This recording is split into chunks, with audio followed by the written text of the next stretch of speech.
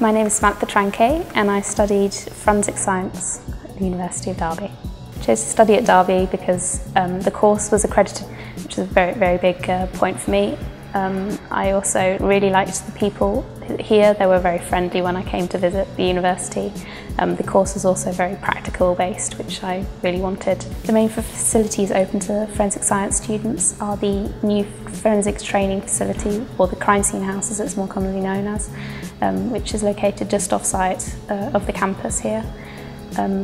Also, they have lots of specialist laboratories for molecular biology and microbiology. They also have an insectary and an imaging facility as well. Every third year has to do an independent study. Mine was based with photography of insects and species identification. It involved taking lots of photos with digital photography and the scanning electron microscope, and I had a supervisor, which was one of my lecturers, who gave me a lot of help. But I did all the research independently, and I wrote a dissertation, which was a huge part of my third year mark. So the Level 6 internship is available to any student in third year who is staying on after they graduate in Derby. You can apply to any of the researching academics research topics which they post during the final year.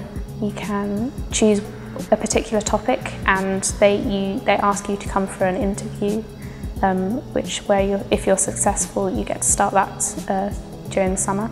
So my internship, I've done one after my third year, just after I graduated during the summer.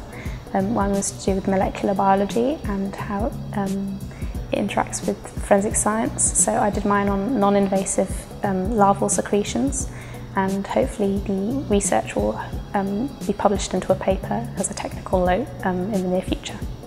In the long term, I hope to end up in the police, hopefully as a crime scene investigator.